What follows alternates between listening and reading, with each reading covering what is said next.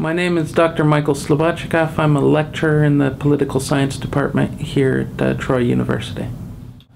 My background is in Russian politics and Russian foreign policy, especially towards the former Soviet Union.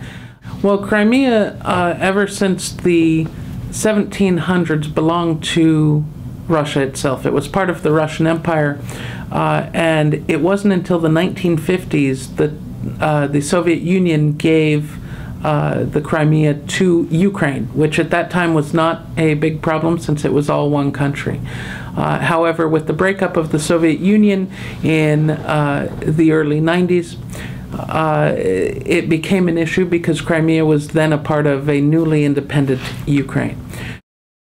Crimea is extremely important to Russian interests because it is the only warm water naval base that Russia has on the Black Sea.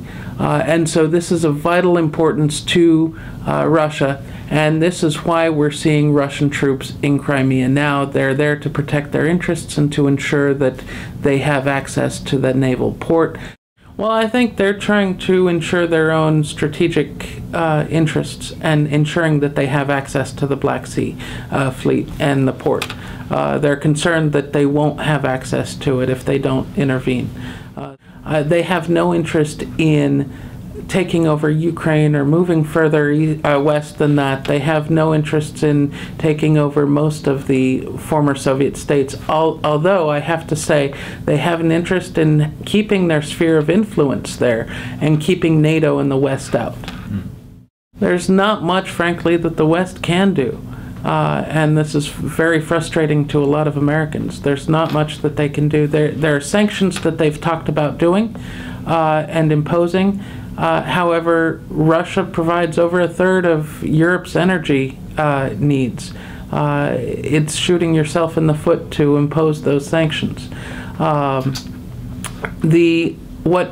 the U.S. can do and the West can do is to have a democratic election in Crimea and eastern Ukraine over secession, and then based on those election results is the way to resolve this conflict. I'm afraid that we're frankly at the start of a new Cold War era between the two states. If relations are to improve, it has to be on a basis of mutual cooperation. It can't be just U.S. interests or just Russian interests. It has to be mutual cooperation.